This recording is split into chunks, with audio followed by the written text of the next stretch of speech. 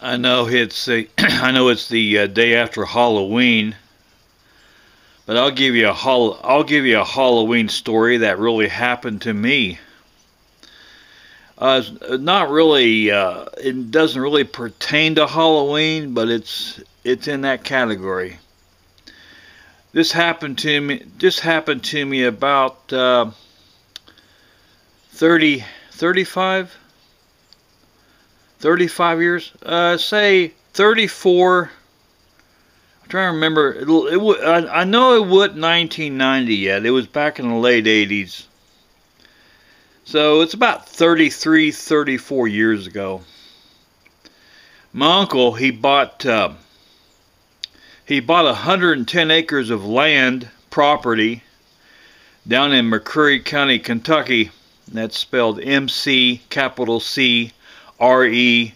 It's named after a Confederate soldier. Anyway, he buys 110 acres and is right on, like I said, the Kentucky-Tennessee state line. Next county is Scott County, Tennessee. But anyway, this is in Kentucky. And he works Chevrolet up here in Cincinnati. Anyway, he has the idea he wants to build a real expensive home there. He's a big spender anyway. So he orders all this expensive, I think it's called red cedar wood. He orders all this expensive red cedar wood, and it is beautiful. He says, I need somebody. Now he says, now the good thing about this job he offered me, you could be working another job. That's fine. He only wanted somebody at night. So you could have worked at Ford Motor Company. You could have worked anywhere. You could have had a regular job and still been a night watchman for him. You know, real nice hours.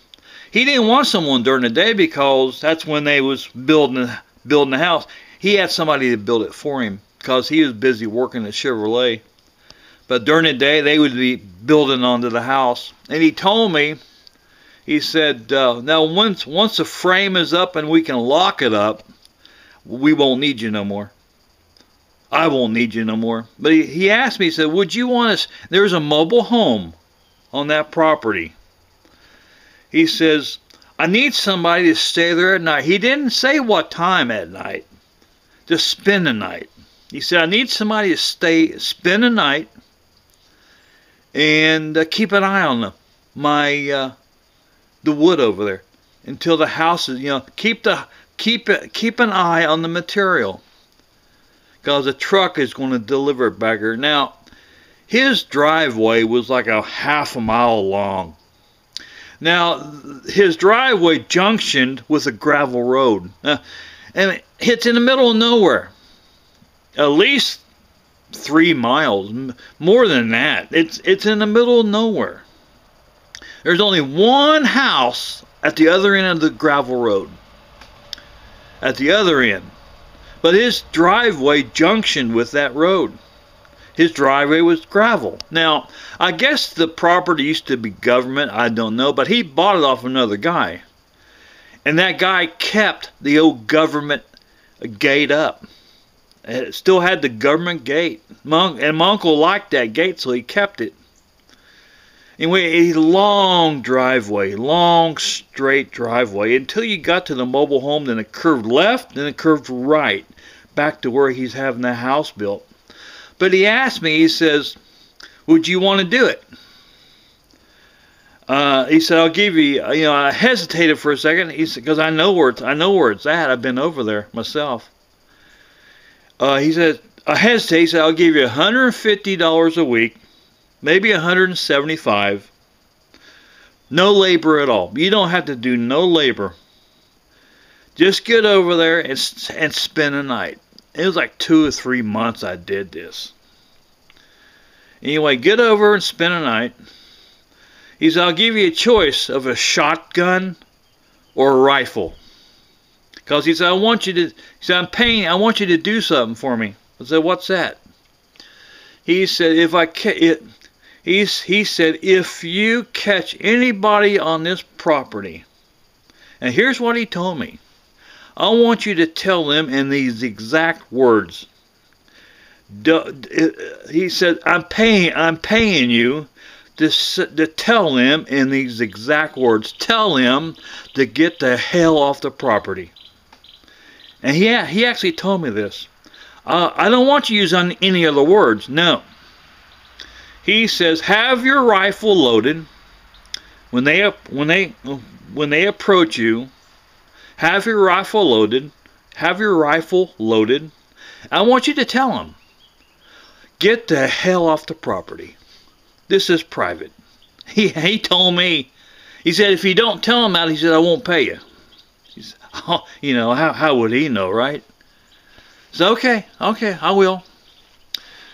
And I tell you what, now I would go over mom and dad's, and it was like an 8-9 mile ride from a mom and dad's. I took the bike. I didn't want to take the car, cause the car, you know, I didn't want somebody to see me going in there. I didn't want to take a car. A car draws too much attention. So I took the bike. Even though I still had a flashlight, it's a lot dimmer than cars' headlights. I didn't want to draw attention to myself. It's creepy over there. Anyway, every night for, I don't know, two months, every night I had to walk this creepy gravel road.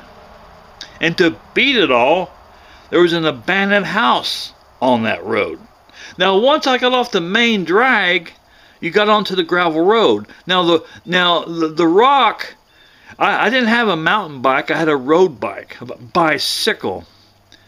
And the gravel was too big for those wheels, so I had to walk it. His driveway had finer gravel, so I could ride the bike there. But I didn't. I just walked it. You know, I didn't want to fall off the bike and get hurt. I'm in the middle of nowhere. Had no phone. He did have a phone at the mobile home. I'll call it a trailer. It's what it was, 12 by 60. He had a phone. I had electric. I had a refrigerator. Plenty of food. He took after about 3 or 4 days, he took the phone out. I never understood that. I guess, you know, so I had no way to call for an emergency. If I got in trouble, I got in trouble. I don't know why he took the phone out, but he took the phone out. Because I could get over there and call my mom, and you know, I made it. But you know, I don't know. I never understood that, why he took the phone out. But anyway, he did. But it kept electric. I had electric. I had the rifle in one of those closets in that mobile home. And when I'd get to the mobile home, I'd feel for the rifle. I was too scared to turn the flashlight on and see someone standing there. But I tell you what, getting to that property was the longest walk. Gravel road, woods. I'm in the mountains of Kentucky, middle of nowhere, by myself, being paid $150 a week. Of course, I was 25 years old, a little bit dumber then. It was every night. Did I get used to it? The question you're asking, did I get used to it? Not really. It's just creepy. It's just a creepy, you know, no houses around. Nobody's got a porch light on. I've got a flashlight, walking this creepy gravel road. Looking behind me. I think I hear something. I mean, you know, money talks. 150. One time, several times he gave me 175. You know, for really doing nothing. No labor at all. Just getting there and keeping an eye. Sleeping. I always slept with a rifle. It's just creepy. I get over there on average 10:30, 11 o'clock at night.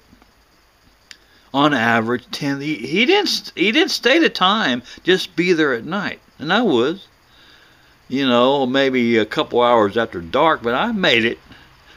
And God, it's just creepy. I had a radio, but I kept the radio low. I did hear something one night Opened the back door, loaded the rifle, and shot about 4 or 5 times up in the air. Yeah, it sounded like somebody's trying to break in on me to the back door. It was all locked, but when you're in the middle of nowhere. So I opened the door, bravely opened the door.